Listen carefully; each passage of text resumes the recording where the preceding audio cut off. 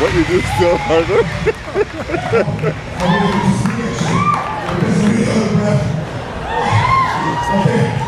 I'm really excited.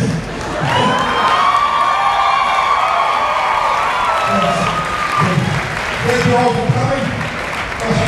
What I'm trying to do with this, actually might look a little stupid to the truth.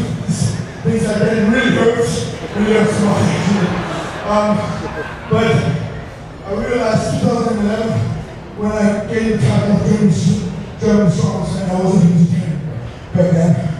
I realized that being as strong as I am, I could really change people's life and inspire them to do changes in their life. And in that time,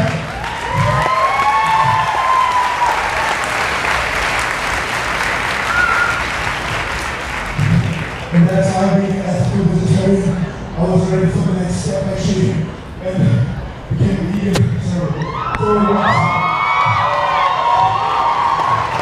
Several weeks after being in Italia.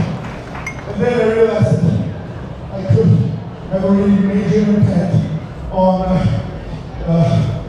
athletes, on young athletes that pursue in certain sports. So since then, my main motivation to do something like this is just to inspire people and to help them get rid of all the prejudices and all those stereotypes that have in their minds. But they think that if you're living a vegan lifestyle, you can be strong.